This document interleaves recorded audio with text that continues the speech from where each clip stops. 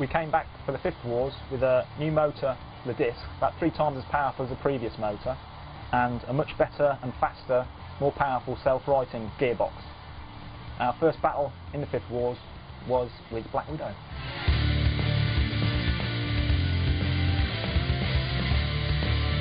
Roboteers, stand by. What an unlucky draw for the BlackWidow team. The Rose boys very experienced. 3, 2, 1, activate.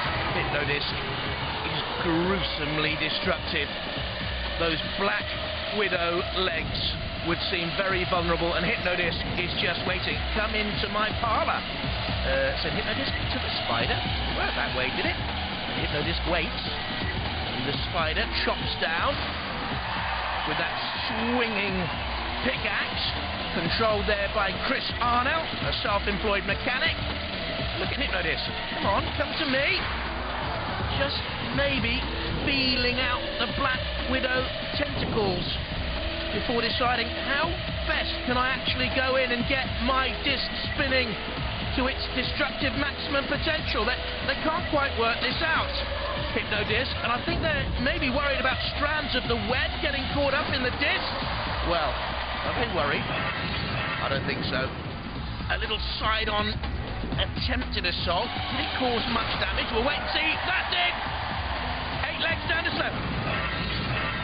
Look at this. They waited their moment. The chopping ability of the spinning disc.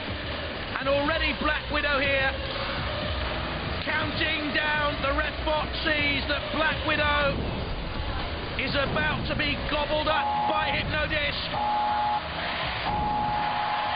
And Incy Wincy Spidey will be climbing no more. Out goes the Widow. And Hypno-Disc wants to come in now. But it's won the battle for a bludgeoning blow before leaving BlackWidow to the husbandry of the house robots.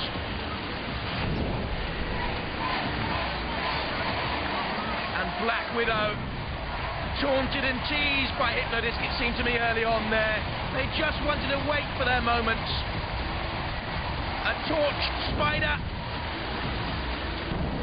And a gruesome end to a first and valiant effort on Robot Wars for the team from Brampton.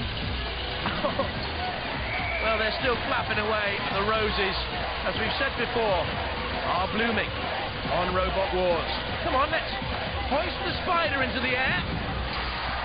That took some doing, and I think that's the first time our floor flipper has failed to hoist a robot at the first attempt. You're talking 200 kilos, mind you, there. It didn't fly first of all, balanced precariously on a web of its own making, perhaps. And the BlackWidow eyes will stare no more.